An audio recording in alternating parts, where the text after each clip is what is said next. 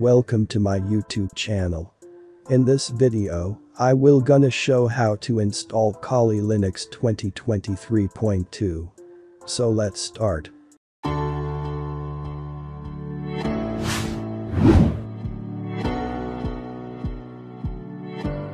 So we get the second update of Kali Linux this year. So the new version of Kali Linux is available on the official website of Kali. I will give the official website link in the description below. So first of all, you have to download the Kali Linux installer according to your hardware. Now here you can choose your Kali according to your need. Like virtual machines, mobile, cloud, live boot, WSL, ARM, containers, etc. Here I am choosing the installer image option. Now in installer image, you can download the ISO image according to your system. You can select 64-bit architecture, 32-bit architecture, or Apple architecture. Now download the Kali Linux ISO image. You can download directly from a web browser or you can use a torrent. I have already downloaded the 64-bit Kali Linux installer. So I skip this part. Now the second step is to download an application that helps you create a bootable USB drive. You can use Balena Etcher tool for this. It is available for Windows, Mac OS, and Linux. In this tutorial, I am using Balena Etcher. Here I am using Windows operating system. I have already downloaded Balena Etcher and Kali ISO image. Now open the Balena Etcher application. You can also get the portable Etcher application if you do not want to install the application in your system. Now, this is the Balena Etcher application. Now click on Flash from File and select your downloaded Kali Linux 2023.2 installer image.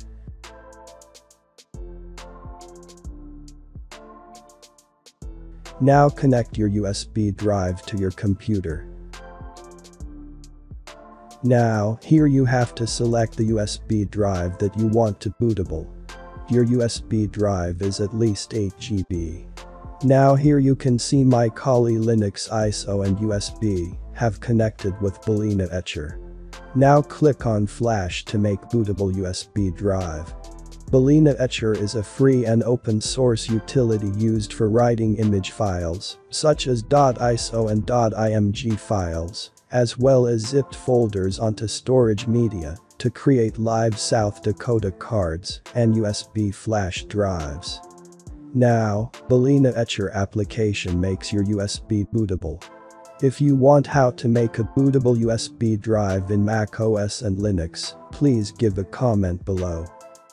Now reboot your system and boot your machine from a USB drive.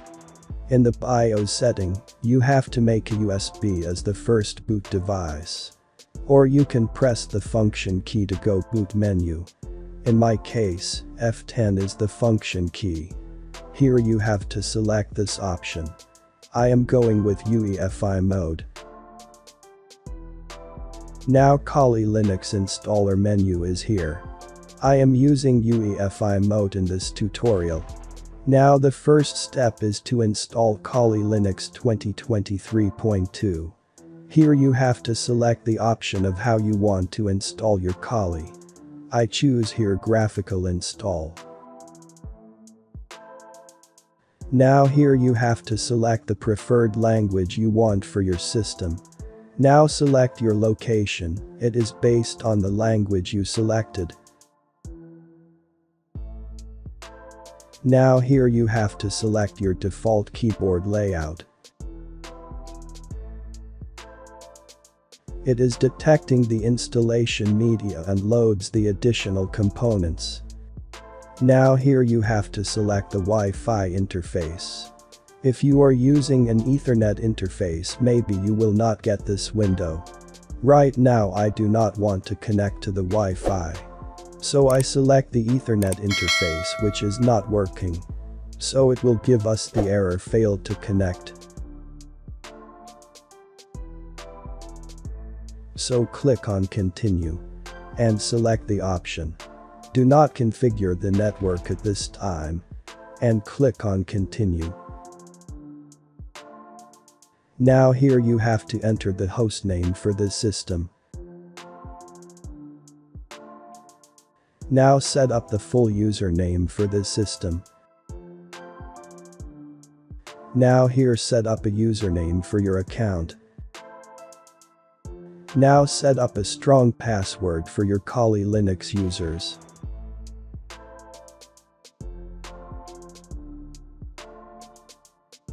Now we have to create the partitions here.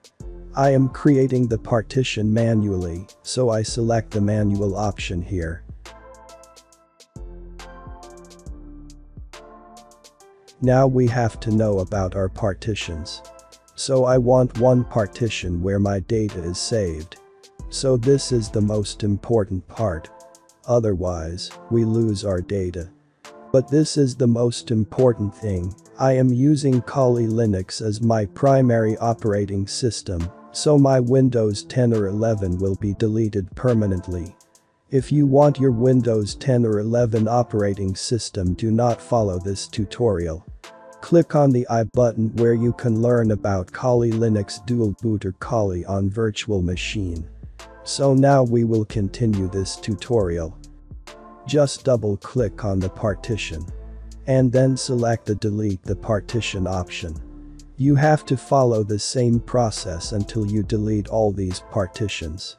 I am getting many comments where they lose the data as well as operating systems like Windows 10 or 11. If you want your current Windows, do not follow this tutorial. So now we have free 392 GB of space. And this is one partition where my data is saved.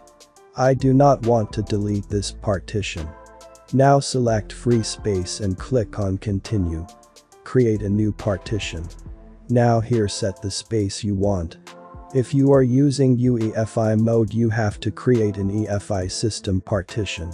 So the first partition is EFI system partition. Make sure you follow the steps. So here you have to choose the EFI system partition option. So this is the EFI partition. Now select the Done setting up the partition option here and click on Continue. And now our second partition is swap partition. So again follows the same steps. And here you have to set the size between 4 GB to 8 GB. And this partition is our swap partition, so here you have to select the swap area option. Now select the Done setting up the partition option here and click on Continue.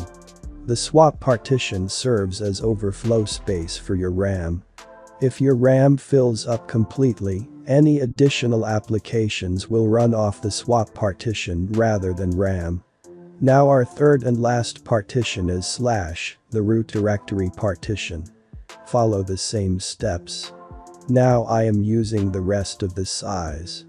But this partition require minimum of at least 20 GB. Now here file system is the ext4 and the mount point is /. Now our partition part is done. Select this option and click on Continue. Here verify the partition's information and select the Yes option and click on Continue.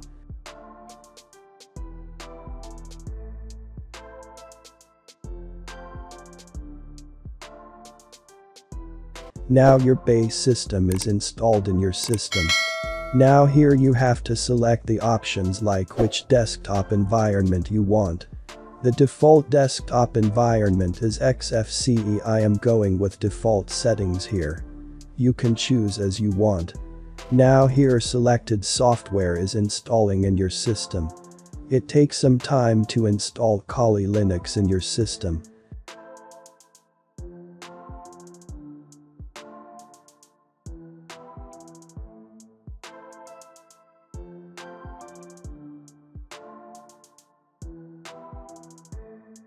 Now our Kali Linux 2023.2 installations are completed. Click on Continue to reboot your system. So that is it.